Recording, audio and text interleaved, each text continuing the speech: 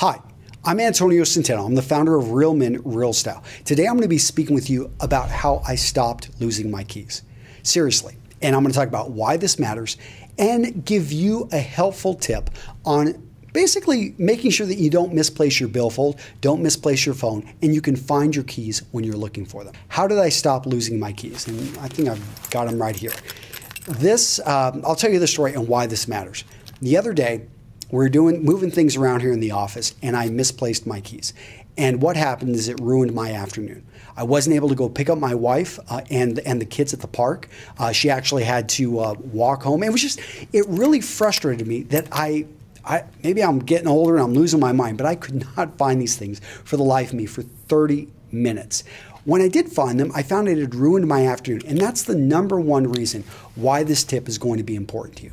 Because when we misplace things, we cause unnecessary stress. And it's these little stressors in our life which really take away from the quality of our life. And studies have shown they actually shorten our life. So you can be losing years caused by these little stressors, which are, again, it's something that shouldn't affect us, but it does. The other thing is it costs you time.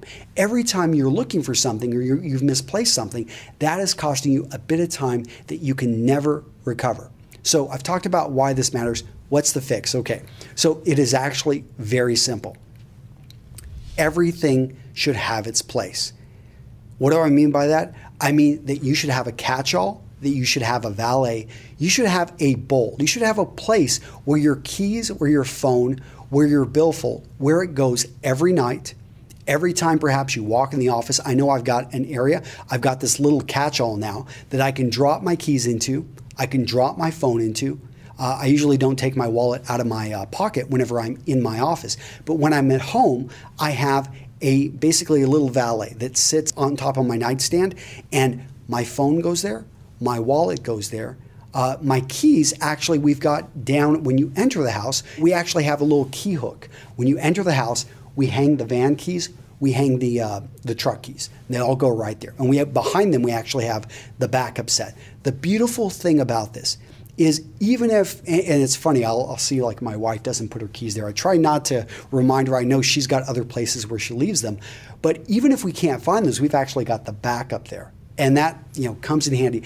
The point is everything should have its place. This doesn't just apply, by the way, to your keys, to your phone, or to your billfold. This applies to your garage and your tools. This applies to things throughout the office.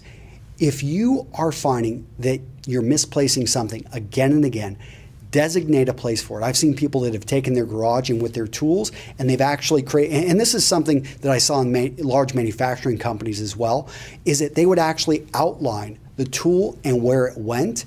And it seems like it's being overly organized, but I can tell you that by knowing where things go, putting them back and having that system in place, you're going to save yourself time, you're going to save yourself frustration, and you're going to be more effective and you're going to get more done.